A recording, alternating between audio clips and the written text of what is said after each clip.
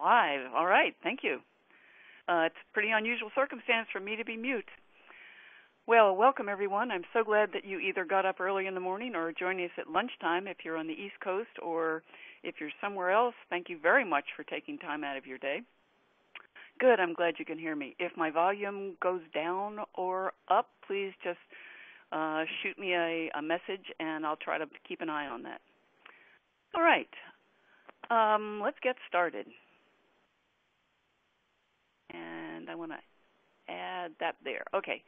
The only thing I want to add to Sue's very kind introduction is that we don't compare or rank, award or reward, endorse or promote any company. And that gives me leave then to go ahead and talk about companies because you know that in advance. Our agenda for today, I'm going to give you, first, I want to hear introductions from you all, not very lengthy, and introduce you to Ambient Insights Research Taxonomy. Then I'll share some high-level key findings from our new report, and then go into a little bit, which is also in the report, into who's buying, what they're buying, go over some catalysts and some challenges to the market, and also some trends. Oh, by the way, you can download the slides. We'll post them on our website by Friday, so you don't have to worry about trying to write down everything that's here because there are 30 slides, and that would be an invitation to writer's cramp. So our taxonomy. We have a taxonomy that identifies our foundation for how we create our market forecast. We address 7 regions in the world and 8 different buyer segments. Now, we separate K through 12 from higher education because of the obvious differences between them. It wouldn't do suppliers as much good just to say, well, here's the academic market, if you're interested in producing products for K through 12 or K through 2 or higher ed. And we identify these buyer segments that buy 8 different types of digital learning products. Now, today is sort of a combination, game-based learning and mobile learning. And we identify these products from 6 different types of suppliers. And our taxonomy is on our website, and I strongly advise that you look at that. It's about a 30-page document that defines our products and also defines how we look at the buyers and also information about the different buyer types. Now, before I go any further, I'm going to go up to the poll, and I'd like to get a sense of where you all are from. I already know that it's Robert, who is from Nova Scotia, and select the poll. So if you would just quickly vote, give you a minute to do this, what region that you're in, because the poll only handles 5 questions, I had to group Eastern and Western Europe and Asia or the Middle East. So choose your location. Please then submit your vote. Click the Submit Vote button. And I see 38 from North America. Not real surprising. And I'm going to give you just another second and to stop voting. Okay. So, North America. Well, it makes sense because the report really is on North America, but of course there are things that are relevant to the worldwide market, and I'll be mentioning those as I go along. There's a difference in our view between game-based learning and gamification. We use the gamification definition from Sponge Lab, which is a science learning community. Game-based learning for us is a knowledge transfer method that utilizes gameplay, some form of competition, and a reward and penalty system. And game-based learning products, or Edugames, have explicit pedagogical goals. Gamification is a more casual approach to games, and where game elements are added on to a training product or another product. Gamification is becoming so popular that even subjects like accounting are engaging in gamification. The Khan Academy uses gamification. Oxford University Press uses Secret Builder's social game platform for children. some of their content. So gamification is certainly growing, but we look at it more narrowly when we do our forecasts. Now, for mobile edugames or mobile game-based learning, we define 6 different types of edugames, and we forecast revenues for each of these.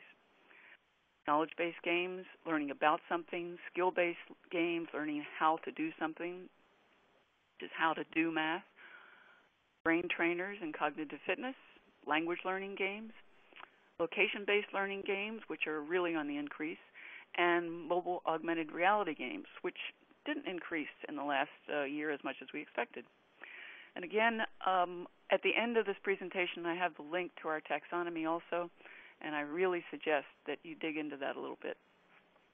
So this is really how we view the different product types. Now, some high-level findings from our report. The bottom line is that consumers are definitely driving this market worldwide, but also in North America. Compound annual growth rate for the global game-based market is 8%. North America, it's a little higher. It's 12.5%. The revenues are going to nearly double from $227.97 million in 2013 to $410.27 million by 2018. As I've said before, and will say probably several times during this presentation, consumers are the top buyers of Edugame package content, and early childhood Edugames are definitely the top seller, and this will be true throughout the forecast period. Now, one thing that is not in North America is mobile learning value-added services. Telecoms and device makers and NGOs, but particularly telecoms, are providing these worldwide, particularly strong in Asia, Latin America, and Africa. But so far, this is rather an untapped opportunity in North America. In 2013, you might like to know, the U.S. was the top buying country for children's Edugames. So let's go on to the catalysts that are driving this very healthy market. Now, of the 6 catalysts, the 3 on the left are all hardware-based. Advances in devices are enabling rich media Edugames. There are now 1 billion smartphones in the world. And many markets, including North America, smartphones have overtaken feature phones. Features such as, but that doesn't mean that feature phones aren't a viable stream for Edugames. Accelerometers, 8 megapixel, 12 megapixel cameras, dual cameras, fast processors, combined with the growth of 4G networks, is making for really good gaming experiences. So content is getting more sophisticated, but as I said, content also such as augmented reality. But as I said, there's also room for the simpler types of Edugames that can be completed on a feature phone. Tablet adoption has really been booming. I think you've probably already heard and maybe followed the story of the LA rollout of their tablets. Their first set rolled out in September. They aim to put an iPad in the hands of every one of the 640,000 students, K through 12 students, in the LA school district. That rollout happened to be fraught with some problems. Some of the students, not surprisingly, had learned to be hackers, and that's put a lot of focus on that particular rollout. But there are other rollouts in Missouri and in Texas and in, I think it was North Carolina, handed out 1,500 amplified tablets just recently, just this year. Personal learning devices, we've seen worldwide 92 brand new personal learning devices in the last 2 years.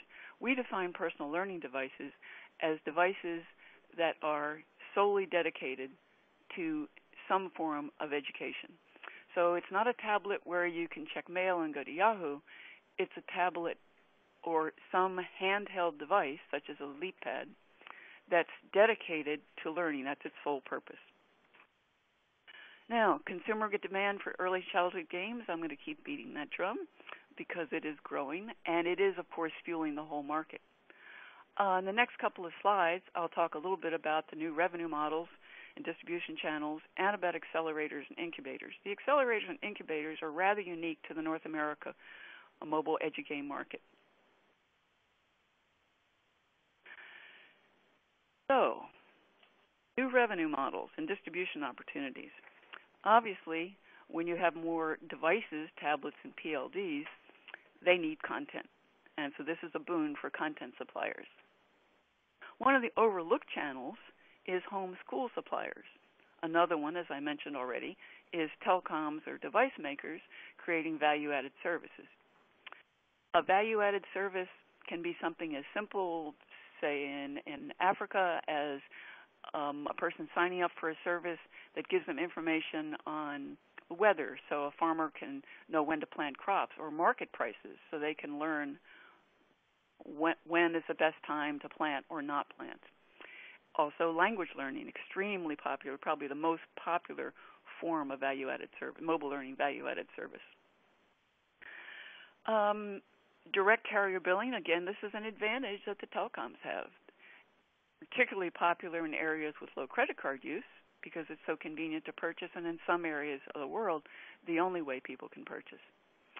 But beyond the operating system stores, there are so many venues, as you all know, such as the Amazon App Store. Now, this makes very friction-free purchasing because so many people already have a credit card that they've stored with Amazon or a buying routine. Now, Amazon recently has made improvements in their support for game developers. They've redesigned their portal for app and game developers, and they provided tools that are helping developers plan and publish and promote their Android games. Now, if it's good for games, it's good for Edugames. By the way, about the direct billing, BlackBerry, Google, Microsoft, Nokia, Samsung, they all have direct billing agreements in Latin America, Asia, and Africa. You might notice that there's one that's missing from that list. But back to the Amazon App Store, they intended to have, and I haven't done the count, to have presence in 200 countries by the end of 2013. If you're a North American Edugame developer, this is important for you because this could really extend your reach. I want to say a little bit about crowdfunding. It has definitely become a viable alternative to traditional funding sources. Kickstarter, which takes creative projects only, their record shows that about 42, 43%, it varies in the last 3 years, they have a success rate of 42, 43%. And if you look at their stats, games raise the most money. Now, there's 3 that come to mind that have achieved their funding through Kickstarter. Galvanic, which is a Dublin-based firm but sells in North America, is a Bluetooth-enabled sensor that rather an amusing product because it teaches stress reduction while playing a mobile game. Seems a little bit unusual. But they did raise $100,000 through Kickstarter. Sleepy Giant didn't get to their $20,000. The smart toy called Ubuli got a very small piece of their capital, $20,000 from Kickstarter, and but they did raise several million in other ways. But it is becoming a perfectly legitimate way for legitimate developers to get their project started. Now, of course, there are other options, and lots of them. Crowdfunder, microventures, Rocket Hub, Indiegogo. Now, Indiegogo themselves just raised $40 million in an effort to take on Kickstarter, which is way ahead of them, both in investment and in the number of participants. If you're looking into crowdfunding, you might really pay a lot of attention, and maybe you already know about the differences between them. For instance, Kickstarter only funds creative projects. Indiegogo also doesn't have that limitation, so you're up against charity projects, which can be challenging. Indiegogo also has a flexible funding option. In Kickstarter, as you probably know, the if you don't reach your goal, you don't get any of the money. That's not quite true in Indiegogo, which a lot of people following funding have mixed feelings about whether they want to participate for that. And if you don't reach your funding, you have to pay a higher rate to Indiegogo. I see a question, is crowdfunding really a viable long-term funding option? Or are they more one-off opportunities? You can go back to crowdfunding, and I talked to a person, head of crowdfunding, who said that many projects do come back, because the key in crowdfunding is to have a very discrete project. I want to raise money for this thing. In publishing, it could be I needed an artist to create a cover for my book. Then you come back for different pieces. And you can also do that in any of the crowdfunding. Is it a revenue model? It's more of a funding model rather than a real revenue model. Good point. Okay, I'm going to move on. So, EdTech accelerators and incubators. 2013 was really a banner year for the growth of new EdTech accelerators and incubators. Up until last year, Palo Alto's Imagine K-12 was really the only traditional accelerator that focused on EdTech. But since then, Kaplan has an accelerator that's powered by Techstars, and Kaplan offers mentorship, space, and capital in exchange for a bit of equity. Techstars, of course, has many partners. Pearson's Catalyst, an EdTech incubator, offers Pearson execs as mentors, not a wide range of mentors, but no equity stake, which can be attractive. They could become a customer, and some people also feel that they could also become an acquirer. Zynga opened up their CoLab, which stands for collaboration. Their first cohort began in September, a 5-month-long cohort, and the 5 companies, besides Motion Math, there was Kid Adaptive, Locomotive Labs. I think they got $20,000 in seed money, and they produce games for special needs. Pluto Media, which was founded in the UWeb incubator, and Edmundo, which they consider the Facebook for schools. They give guidance on usability, analytics, strategy, pricing. This is really making quite a dent in some startups getting off the ground.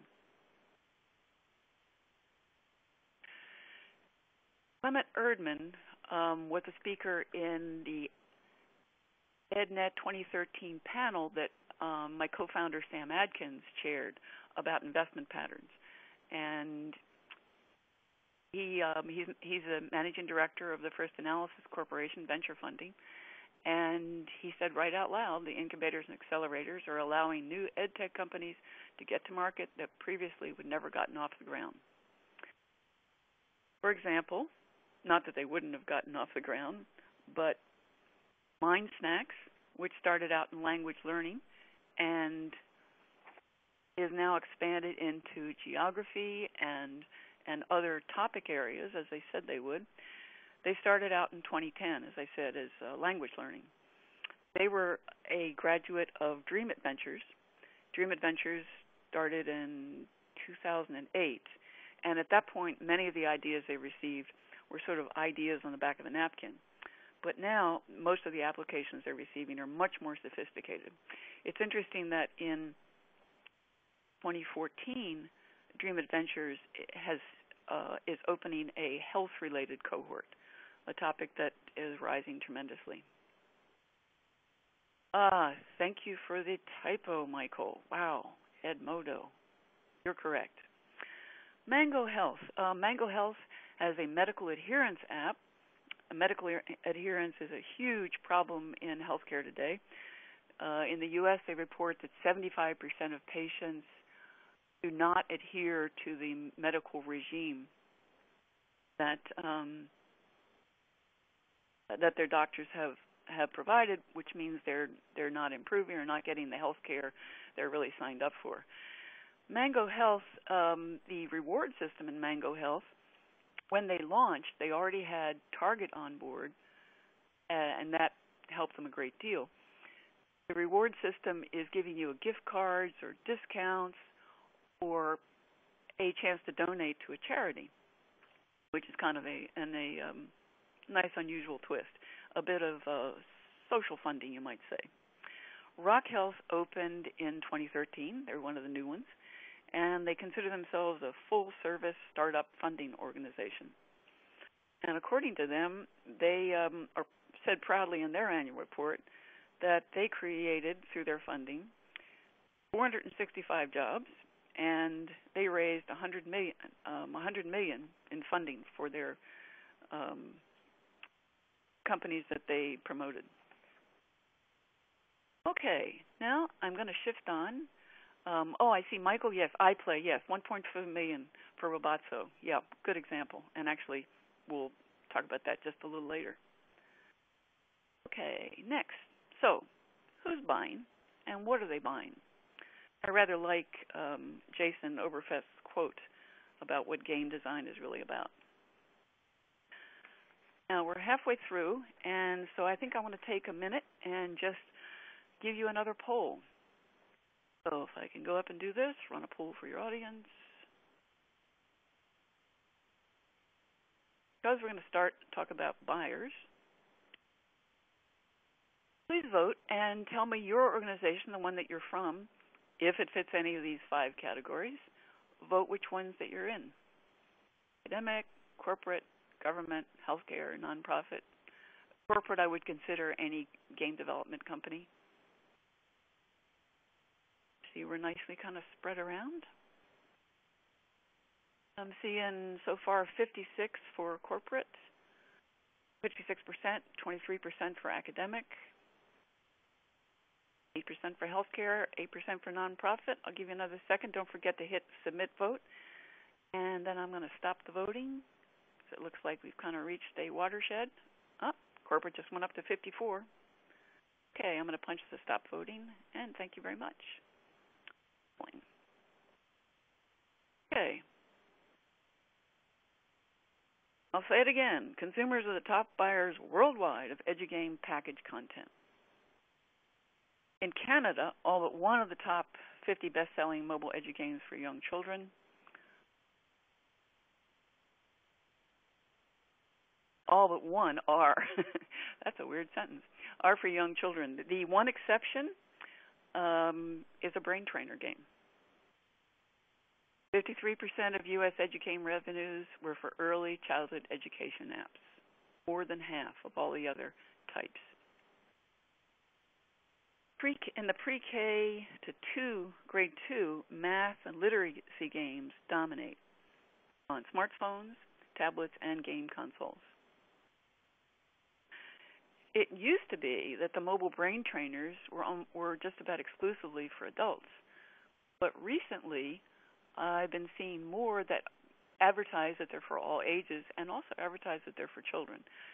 And there's some products now that are out just for children, or intended for children, but of course adults can use them. Basically, consumers buy anything that they're interested in: tourism, health, fitness and wellness, cognitive fitness, nature, sustainability, hobbies, cooking. And their expectations for mobile social or mobile local social, MOLOSO, continues to grow. And this is something we've really been watching. 2 years ago, we did a location-based learning report, and we saw how this was taking off. And in Edugames, it certainly is taking off, too. The shift to the consumer market is quite interesting. Scavenger, for example, succeeded in the higher ed market, and now they've moved towards the consumer and mobile products. And as of September 2013, they raised $39.9 million with their latest round to drive growth abroad. It's interesting to see the ones that are driving growth abroad and the international companies that are entering the U.S. and Canadian markets. Healthcare students buy as consumers because when they buy apps themselves, and knowledge base and skill base. The expert patient is a about a 3-year-old, 4-year-old term, and it really refers to those of us, probably many of you as well as me, that want to know what's going on, and so they look up a condition or a symptom before they go to the doctor.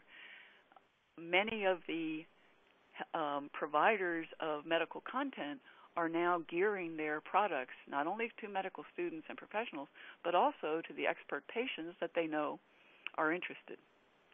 I see a note from Randall. It means that parents are the main target demographic. You got that right.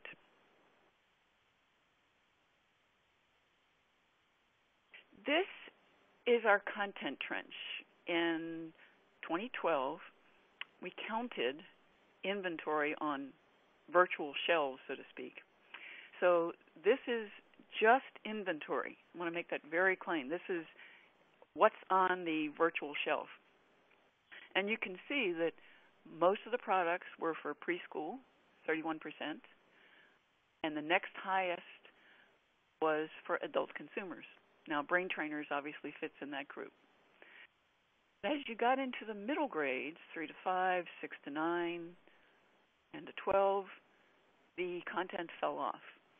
We're seeing more now in the middle school years, mainly, I suspect, because of the state standards.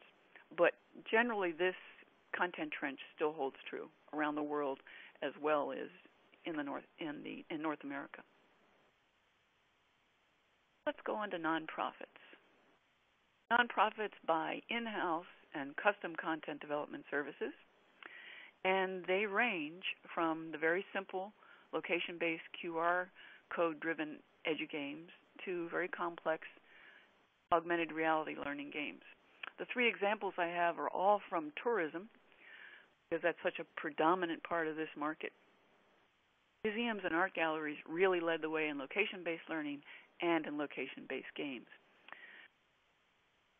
The one on the right, the Asian Civilizations Museum in Singapore, had a terracotta warrior exhibit. Many of these in museums are for specific exhibits that come and go, or in the case of the Brooklyn Museum, that game, I think, was for a permanent exhibit. I'm not positive about that. The Murder at the Met, which is a game created by Green Door Labs, was for a specific area of the museum.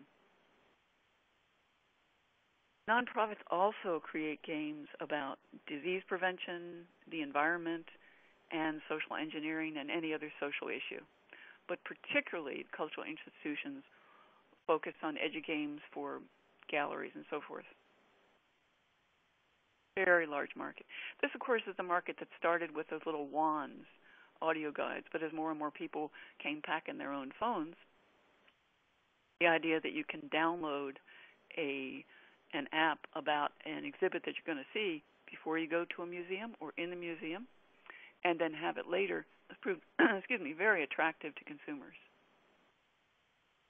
Nonprofits are buying them, I should mention, but consumers are using them. So we want to be very careful to separate who's buying and who the intended user is. Some of these products are for sale, and others are provided free. Depends on the business model of the institution. Governments also buy services, content services, and location-based edugames for tourists. So both nonprofits and governments buy these. The example I have on the right is from the Canadian Heritage Foundation, the Department of Canadian Heritage. They funded this. There is an area in Quebec of 29 very small museums. So they banded together, created an app that was funded by the Department of Canadian Heritage to introduce people to those 29 museums with the idea that if you visited one, you might visit another. So what was the reward at the end? Free admission to another museum if you got 15 answers right. Now on the left, we have an example that the U.S. CDC, Center for Disease Control, has sponsored a series of games that are promoting healthy habits and help patients with chronic diseases. This one is about teen smoking. And to me, Bird Brawl Well, those birds look rather annoyed. One might almost say they look angry. They've also produced other, I think there's one called Word Weather, which is a race against the clock. It's meant as a distraction game, but it's also a learning game. When a teen feels the urge to smoke, the idea is to play the game and get some distraction and learn a little bit along the way. The federal government funds games, and also they have the military. They also, of course, their market is also a civilian market as well as military. And state and local, as I said, also fund games. So all levels of government. And as from the earlier slide on our taxonomy, we separate in our market forecast federal government from state or provincial and local governments. Another one that the federal government did called Trace Word Soup, and that was done by the Office of English Language Program in the U.S. government. It was their first ever mobile app. Move on to the academics. Academics particularly buy knowledge-based and skill-based games. There's some location learning games. Amplify, filament games, logical choice technologies, EduPads, and now Benesse America are pretty prominent in this market. Logical choice technologies has created some interactive online curriculum supplemental software and services, including the Math Alive classroom curriculum app, I think, which has about 45 skill-based interactive augmented reality games. Michael, you're asking about why ARGs haven't grown as much. I meant augmented reality games.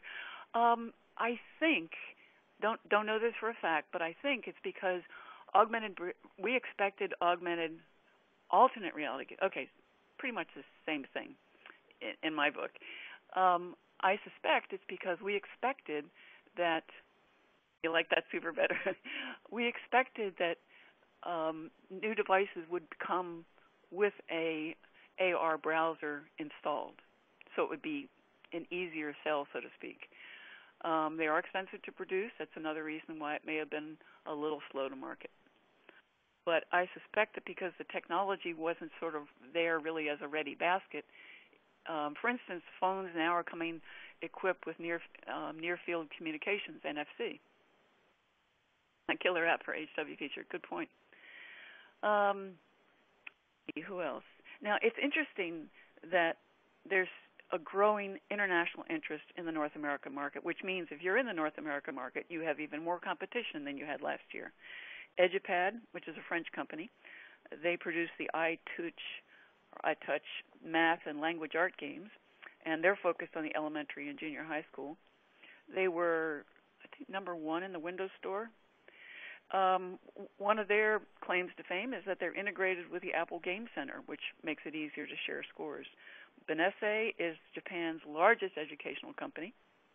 They entered the U.S. market in November of 2012. I mentioned tablet use is expanding in U.S. schools and personal learning devices.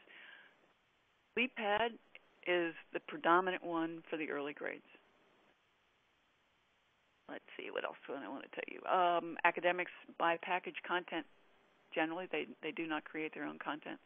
Now, higher education institutions have experimented with mobile edugames, and they certainly have driven the market with their development of free tools and apps, and experimented with apps. But so far, they've been very slow to adopt them into the curriculum. University of New Mexico created Mentira, which is a Spanish language learning game where students go out into the community and solve a mystery, and they have to talk to people. I see a note about simulation-based e-learning. For us, that's a totally separate topic than game-based learning.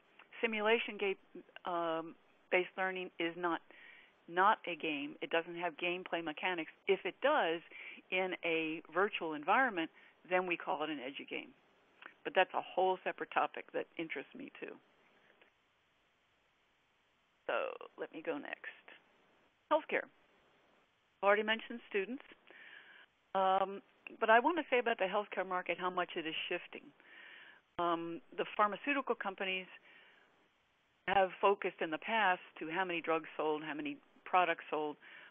Not that they're not focused on that, but now they're focused more, and a lot of it is because of government regulation and the Affordable Care Act. They're focused on improving health outcomes, and they can do this with mobile games by engaging patients. It used to be that the pharmas were the main source of funding for learning technology products in general.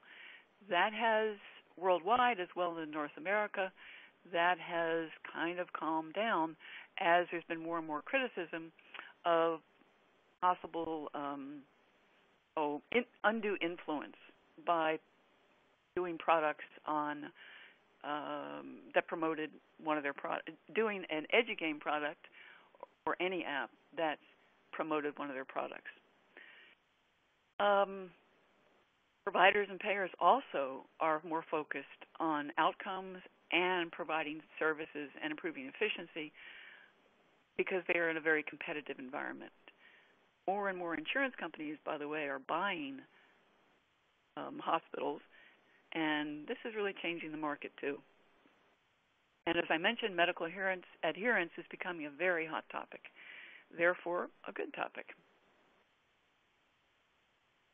The healthcare market in general is very complex and very, very opaque. We did a very large report on mobile learning in the healthcare market, and it's a fascinating market because it covers so many of the other buyer segments all in one.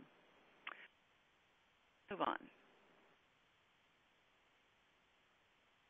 Corporations, they generally buy services, but not real fast. And we think that they're not buying them because the shrinking training budgets is still a problem. Obviously, the recent recession didn't make things any easier, but also the negative perceptions that are still persisting. The myths that they're too costly, too difficult to integrate, employees are too old, therefore they're not interested, or women don't play mobile games. Well, those last two definitely are patently not true.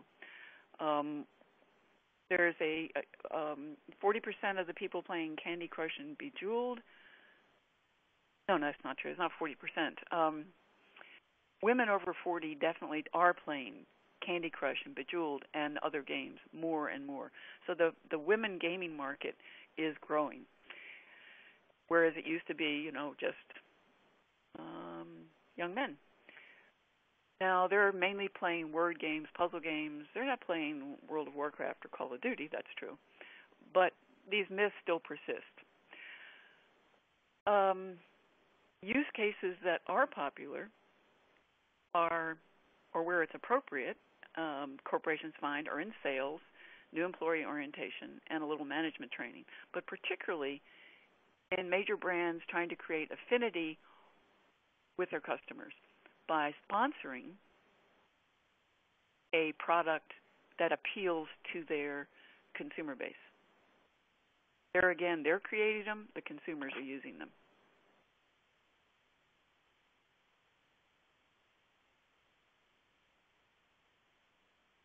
Game up. Good point. Yes. Sesame Workshop.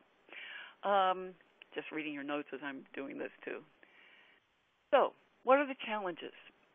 Obviously, discoverability is a huge, huge challenge. Google Play boasted launching their 1 millionth app. And the entrance into the market, still flooding the market with 1- and 2-person shops, hobbyists. It makes it more and more difficult to get visibility. That's why the Amazon App Store, trying to help developers with their games, is an important move. So what comes out of this? Suppliers are seeking more ways to differentiate themselves, and one that we see again and again is backed by science claims, not just in brain trainers, which is very, very prevalent, but also in math and language arts and the products dedicated to or focused on young children. The backed by science claims gives a parent a little confidence. I'm spending money on something that is going to be good for them, not just feel good. And about the pricing, people are willing to pay a little more for an Edugame than they are just for a game. Now, the challenges in the academic sector are more unique. There's a highly fragmented purchasing environment, both in Canada and the U.S., that makes it very difficult to sell broadly. There are social and culture structures within the academic community. Devices are banned, or when you can use them, how you can use them, and the availability. Are there enough devices? Can parents afford to buy the devices? If they can't afford devices, there are a lot of complex problems, social issues that have to be solved. And attitudes. Administrators, teachers, may be fearful that, if they're having a lot of fun, are they learning something? I think we all know different. There's also attitudes of students, particularly in the higher grades. If they sniff that an Edugame is good for them, that really reduces their interest in playing it because it's good for them. And a real big one is support for teachers to use Edugames within the classroom, something that we're seeing suppliers starting to pay attention to. Privacy and purchasing, growing issues, one I could spend an entire session on. Attitudes about privacy are very binary. Some people obviously care a whole lot. Some people don't care at all. But there is a growing base of privacy-aware people. Suppliers need to stay up to date with the legislation. The UK, I just read today, the Office of Fair Trading has published their guidelines. They were released in September for comment. Their guidelines for the mobile application industry. For games and apps, those developers have until April the 1st to comply with them. And this particularly covers in-app purchases. Apple just agreed to a $32.5 million refund to parents for the kids' in-app spending sprees. This got quite a lot of attention. The biggest kid spender was a child that spent $2,600 in a single game. So they are changing, and I'm seeing some products and in-app purchases that some products for children that advertise that they don't offer an in-app purchase because I don't want parents to freak out.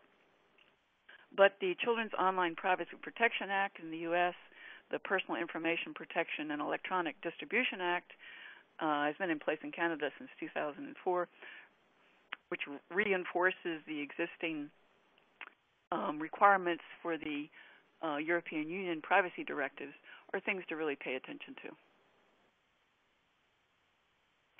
So, a little more on challenges for educators. Technical challenges.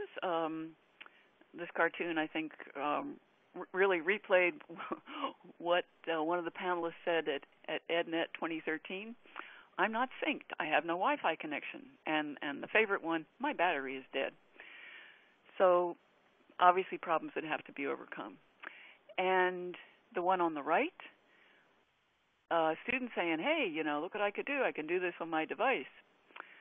And the teacher, being a little antediluvian, said, oh, that's nice, but I've had something like that for years, a blackboard, very interactive and so forth. But it's not just the so some of these attitudes are fear-based. And products that are now inviting support for teachers and supplying it, I think it's Amplify that really has taken this on in a big way, and they offer a professional development service. So not only can you sell a product, but you can also sell a service. And as we know from back in our days of open source, Red Hat made most of their money in selling services because the product was free. And this is a wonderful opportunity to sell those services that will help teachers. How do you integrate it in the classroom? How do you use it? How do you use it effectively? And then beyond that, of course, there are IT consulting services and all that. So I see I've got 10 minutes left. I'm going to whiz through the trends to watch. I'm going to give you a chance to ask questions, and if you don't, that's fine too. 1, free tools. Free tools has really, really opened up the market because it's excited the market. Disney's new toy box and action. You can purchase an Infinity toy, get an unlock code, and buy characters. This is a huge step for Disney that also always was extremely jealous about their licensed properties. Sketch Nation Studio is a free iPhone app, and the company will publish and advertise your game for 50% of the revenue. So this is a free plus monetization. Game Salad is another do-it-yourself mobile platform for both professionals and amateur game developers. No coding required. I'm going to go to the next one. DIY is do-it-yourself.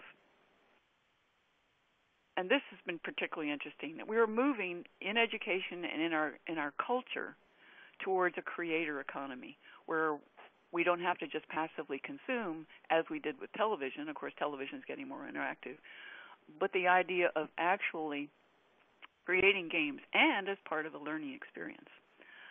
Haikitsu, Code of the Warriors from Kuat Studios is an adaptive gaming platform for $2.99. Kids can learn JavaScript while customizing and battling their robots. Very appealing. Now, I won't say this is the dark side, but this is something to watch.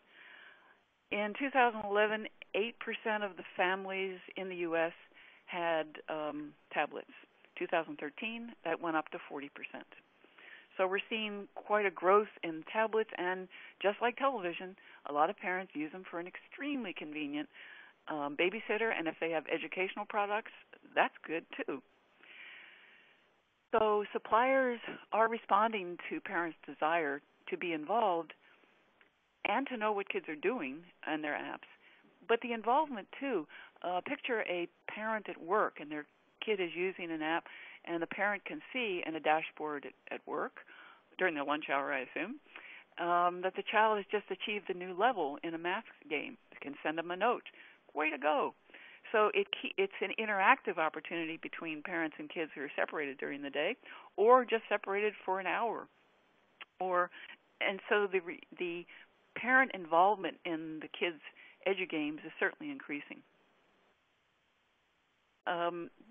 Data, the rich data sets, as long as it's anonymized, is a real great resource for parents because parents can be offered data on how their kids are using, as I mentioned, but also to drive product improvement. What are people getting hung up on? What's not working for them? And Yogi Play provides anonymous data to their development customers. So this data has been very, very useful. So a little more on the learning game as babysitter model. Parent zones such as Duck Duck Moose, Kid Zone Studios, Guru Play School, Fingerprint Digital. Well, Fingerprint Digital has a sharing platform built in.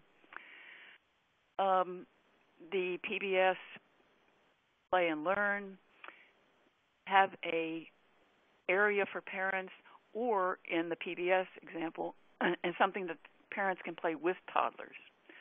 And there's a wonderful brand, PBS, reported 162,000 downloads in the first month. But being able to use the data in creative ways has become an interesting trend in itself. And it also means this whole trend is paying attention to what customers want. When you realize that when Netflix came out with their change in pricing model, where they separated their online and their DVD businesses, 800,000 people said no and canceled their subscriptions, and Netflix changed. So consumers are much more, I'd say, alert nowadays to what they like and what they don't like. Last trend, I think, the trend for smart toys. Now, whether these are personal learning devices or whether they are smart toys, a lot of discussion about that. Ubuli has a smartphone for a brain. Goes into a nice, soft, cuddly little animal, tells stories, teaches math, even teaches a skill-based learning, proper toothbrushing techniques. The Tigly iPad is a physical interaction with the iPad, and they started with $500,000 in seed money. Started selling in North America, European Union, Australia in November 2013, and not only in the Apple retail store, but on Nordstrom.com, which I thought was particularly interesting. Now, I want to take literally 40 seconds and show you the SK Telecom Smart Toy. I've included the link here so that you can watch it. Now, if I do this correctly, close the program, and I share YouTube. I hope I didn't just go out of this altogether.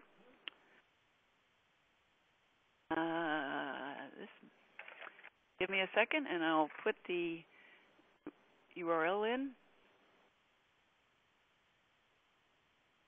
Hang on for a minute.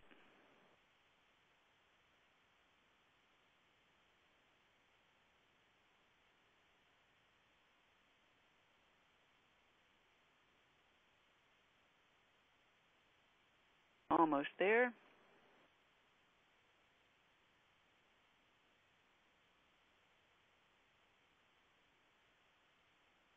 Let me just check the URL. All right, PAB, got it. Let's see that this works.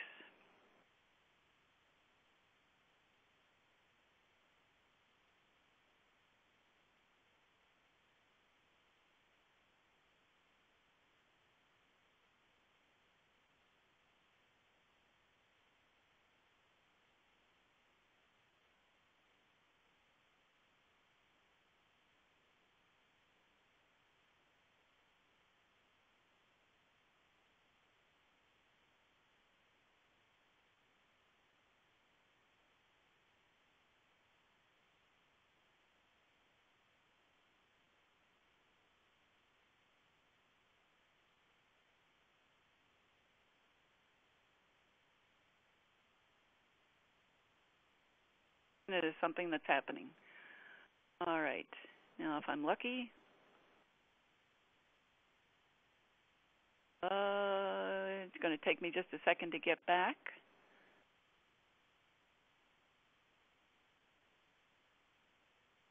And I hope I haven't lost the presentation.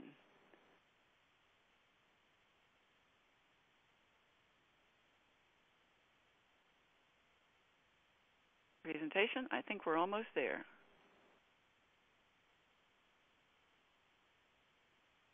Yay.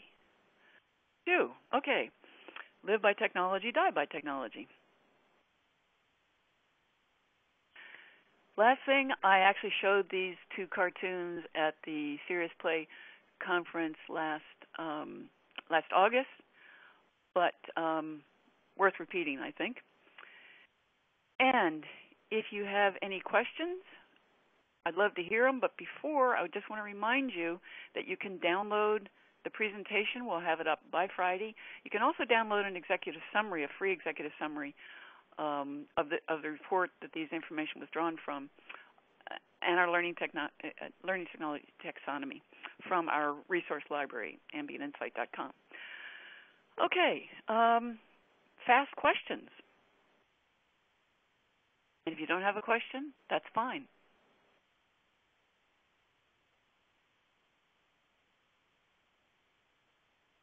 I just add that you might check out our resource library in general because we put all our presentations up there. We don't require you to register. You just go get what you want. If you want to drop a note and say, give some feedback, that's always appreciated. Can I tell you what textbook publishers are looking for in the K-12 market? What is that market looking for? I don't think I could really answer that. I'm not the right person. Unless you look at what is selling, and then from that point of view, the early grades, pre-K through 3 in particular. Because those are the ones that are selling the most. Any other questions? Otherwise, we want to thank Tyson for spending an hour with us, and I hope all of you will come and hear her speak, because we definitely want her to come back to the Serious Play Conference, which this year will be at USC, July 22 to 24. If any of you have a topic that you think you might want to speak about, the registration is now open for speakers as well. So thank you very much, Tyson, and thank you all for attending. Thank you very much. I really enjoyed this.